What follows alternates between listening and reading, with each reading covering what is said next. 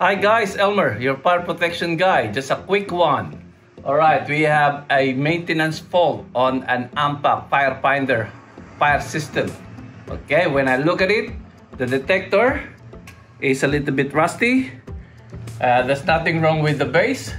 The tab is numbering tab. That's the address tab is okay, and there's nothing wrong with it. Normally, when you're replacing a detector, might as well replace the tab, because once you install the new detector, you're going to have a fault on the actual numbering.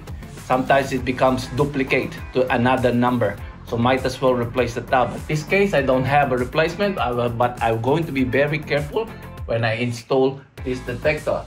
So if you want to reuse the existing detector and just clean it, you have to play with the numberings, all right? Because sometimes it stops. Alright, but I have a new one, a replacement new one, so I will install it, and done, easy.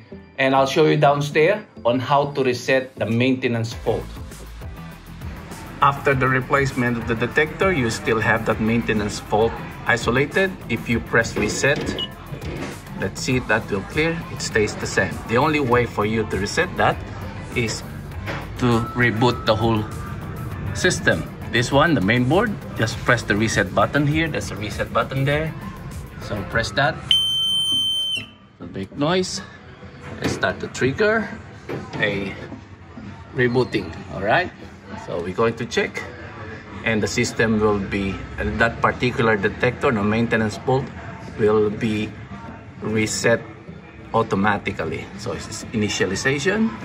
All right, but don't forget, always make sure that your ASE is on a test mode or isolated. All right, we're just waiting. After rebooting, we have a missing fault that came up, S30, a thermal detector. Conservatory bar area. We're going to search for that as well. But let's check what the other detector, let's say loop 2, sensor 1, display. That's the detector that we have replaced. Display. It's normal now and isolated. We de-isolate that by pressing this de-isolation button, de-isolate. So that one is clear now. The only one we have right now is that missing fault. We're going to fix that as well. The best option you have, since you don't have a block plan in this building, is to activate the next detector beside it, so you will find the 31. All right, so let's go to the next one, which is 31. It's normal. We can activate that. The AS is still isolated, and then let's activate that particular detector. Going to the test mode, press test, alarm, sensor, loop 1, enter detector 31, and then let's activate. Sorry, activate. Okay, where's the okay there? All right. We got an activation for that particular detector. We're going to search for it.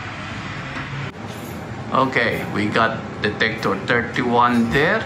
So my assumption, that will be detector 30. We have spotted detector 30. Good thing it has a number, so we are correct, 30.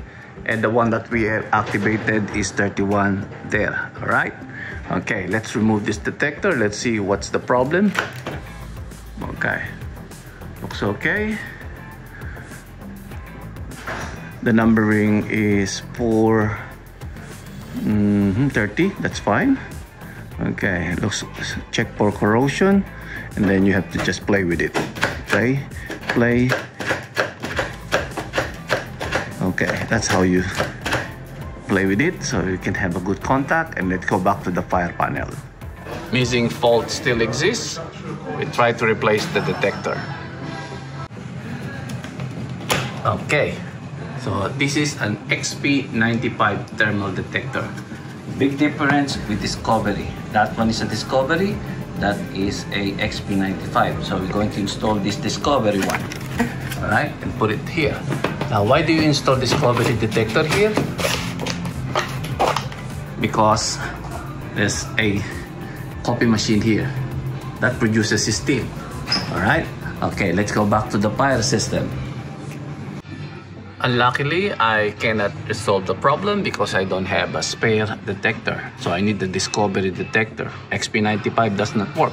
If I put this old one, all right, that's the old XP Discovery.